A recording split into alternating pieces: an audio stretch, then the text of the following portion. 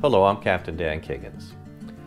NASA recently completed a brief video on distraction for the airline I fly for.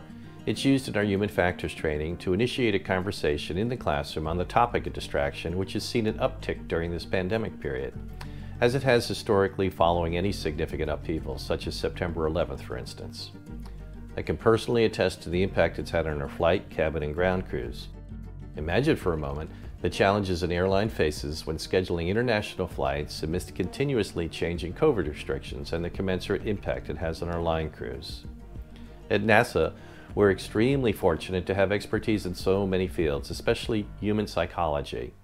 Dr. Steve Kasner from NASA Ames is one such expert, and he's with us today to shed some light on a few commonly held beliefs regarding distraction and the potential mitigation strategies we might consider as countermeasures.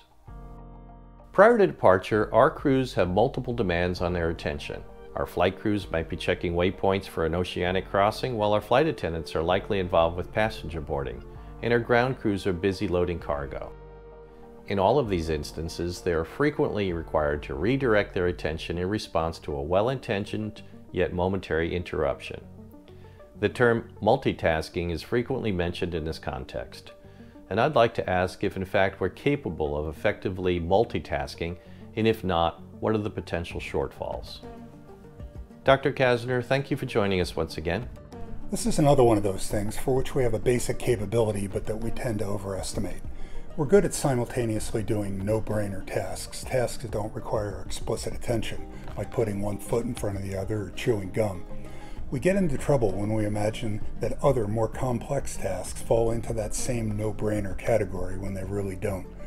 My favorite example is the task of looking out for changes or unusual things. It sounds like the easiest thing ever, that I can be doing one thing and anything that's out of the ordinary will just sort of announce itself. The problem is, it really doesn't. Noticing changes or unusual things is really demanding. Pick up one of those spot the differences puzzles where they have two pictures side by side that are mostly identical except for a few details. Those things are hard. You can exhaust yourself searching for those things. You've seen the video, the people in the experiment were bouncing a ball between them, and half of them failed to notice a guy in a gorilla suit walk through. It's easy to assume that a task like this is a no-brainer, but in reality it's pretty demanding. Dr. Kasner, travel has substantially rebounded domestically.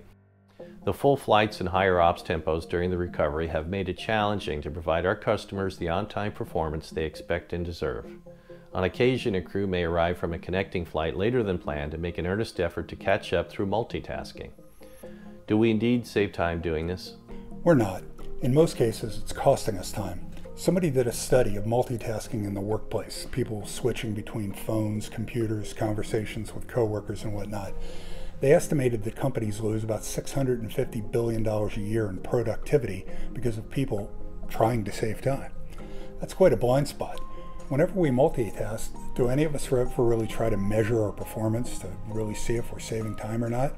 We tend to just assume that it's all going to plan. Steve, currently we divide the flight crew roles and responsibilities by pilot flying and pilot monitoring. As an industry, we're exploring what monitoring entails by phase of flight. Personally, it seems less fatiguing to be the pilot flying than monitoring, which seems counterintuitive. There's an old saying that goes, "I love work. I could sit and watch it all day." It's pretty funny, but there's really no truth to it. The reality is that watching someone or something do work, especially work that we used to do, is not all that easy. It's what I like to call sitting and staring, and it really is more like work than it seems. You have to constantly be evaluating what's going on with the idea in the back of your mind that if anything goes wrong, it's going to be your fault. That can get exhausting pretty quickly. In one study, people reported being more tired after watching the work than did the people who were actually doing the work. And all the studies find the same thing. We're good for about the first 15 minutes or so, and then we start to decline and miss stuff. Distraction is clearly present in industries besides our own. It's in our drive to work, it's at work, and it's in our homes. Do you have a suggestion on how to counter daily distraction or perhaps increase our level of awareness of distraction? Yeah, it's tough news to hear. The first thing is to be aware of our own limitations, to stay humble. I like to work a little comedy into the routine. I used to fly with a guy and we used to take turns getting each other's name wrong, just to remind ourselves what lousy memories we have. It was fun stuff.